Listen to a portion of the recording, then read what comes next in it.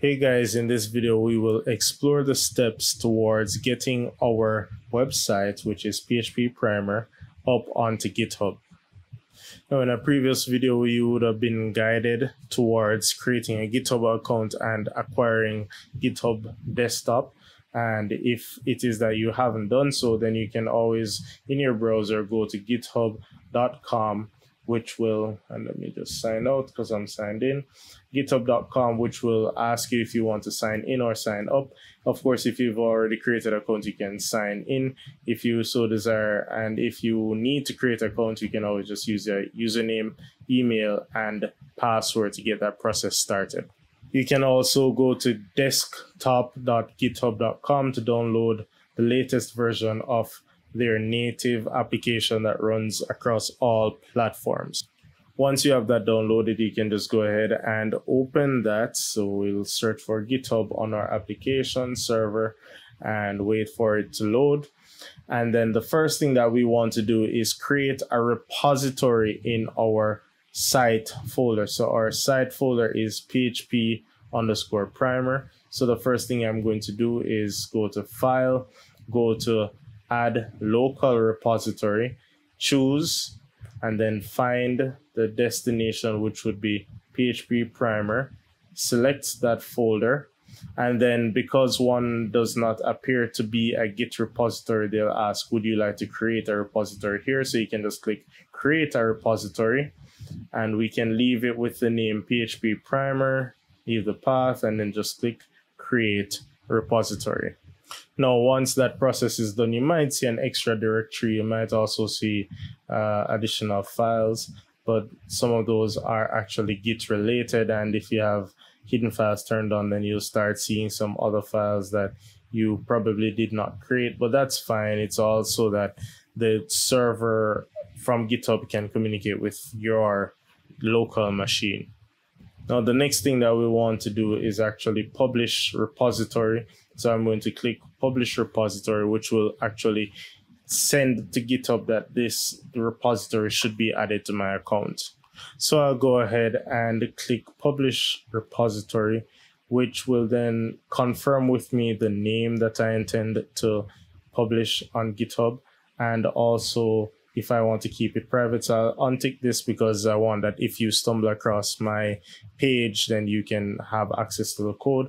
And then I click Publish Repository, which will then create the synchronization between my Git library here and the one on GitHub. So if I log into GitHub through my browser and refresh, then I should see a folder named PHP Primer, which will contain all of the files that were in my directory. Now, once again, here's a practical example of why GitHub is important to have, especially in a team setting. If I needed to modify one of these files and I go back to my site, and let's say I did not want this button, or I wanted an additional button. So whatever modifications I'm making, and I'm going to make this one primary, and then I'm going to make this one success. All right. And I'm going to save my changes. I'm going to verify that these changes are in effect. So I have my 3 buttons, all beautifully styled by Bootstrap.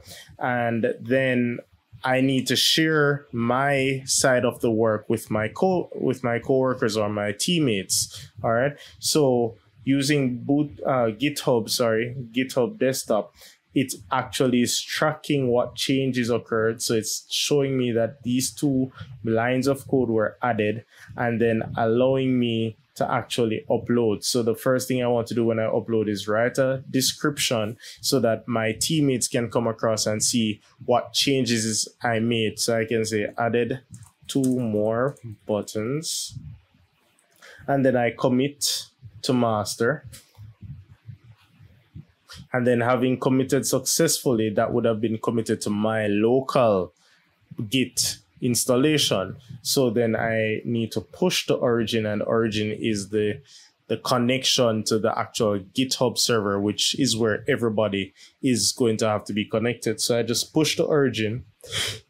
And what will happen is that it will handle all of that synchronization between my computer code and the code on GitHub. So if I go back to GitHub, notice all of these say initial commit because by default, that's what it would have sent up.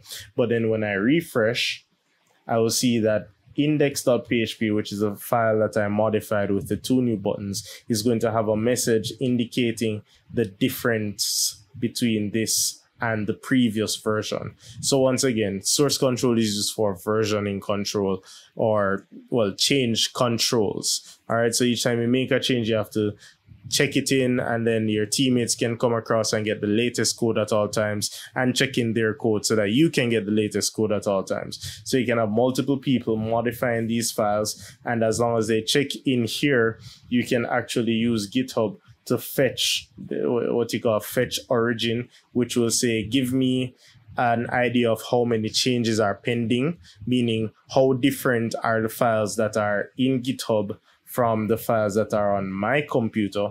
So if George, who is my team member, made changes to string manip and switch statement files, then having fetched origin, it will actually indicate that, hey, your files are kind of different from the last set of files that were uploaded. Would you like to get them? And then I can just click another button, which would be pull. And so I wouldn't see pull here because I'm the only one making changes to this repo, but in a team setting, it would ask, do you want to pull? And upon doing so, it would actually update your local files with the files from the server. So essentially using GitHub or like technologies, because you have other Git engines out there, but GitHub is probably the most popular one. And using it will help you to collaborate not only with immediate teammates, but with the world. It's a cool way to share your code with other people, and it is a major proponent behind the open source movement nowadays. And I urge you to get involved, start building pet projects and sharing your code with the world, getting positive and creative and useful feedback with your methods, and just have fun. Now, essentially, if you stumble across this on my profile, Trevor Williams PHP Primer, and you want to download it for yourself, what you can do is actually click on the repo, because I didn't make it private, and you can click clone or download, which will ask you if you want to open in desktop and then further clone it to somewhere, or do you want to open it in Visual Studio, which would launch Visual Studio provided that you have it and with the code, or you could use this link to clone it to your machine if you're going to use command line or even the desktop. Or you can just download the zip file, unzip it to your WAMP or XAMPP server, and use it accordingly. So there are a number of ways you can actually get this code from GitHub, from my profile to your machine. I hope you enjoyed this video, and I hope you learned something new. As always, if you have any questions or comments, feel free to drop me a line and let me know.